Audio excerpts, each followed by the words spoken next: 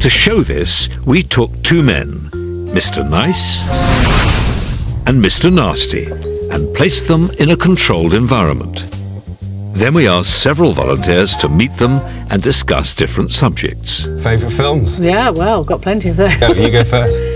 What the volunteers didn't know was that while Mr. Nice was being friendly and warm, Be terribly careful. You've been a lot. Mr. Nasty was being as negative and as difficult as possible. Tom Hanks, he did that one about AIDS, didn't he? Philadelphia Story. Yeah. I didn't like that very much. No. Not really. But crucially, both Mr. Nice and Mr. Nasty have been asked to deliberately move their bodies in specific ways, So you got any more favourites? while cameras watched for a response in the volunteers that would reveal what was going on in their mind. Well, a bit for what? Good in terms of variety.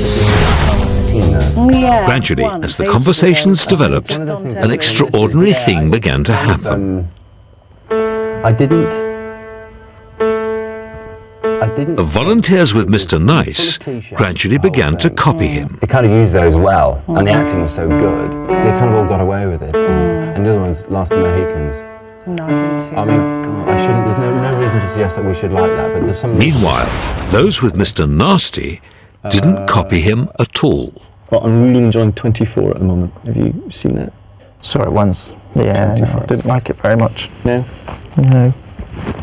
And I think it's the sort of thing I like going to the cinema myself.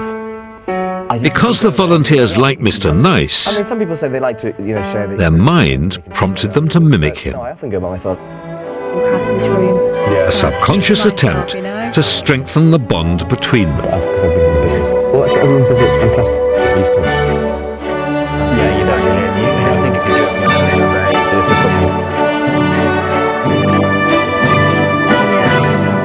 There are so many great people that you can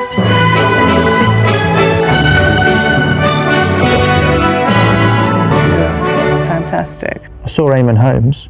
Did you? Yeah. Did you speak to him? No.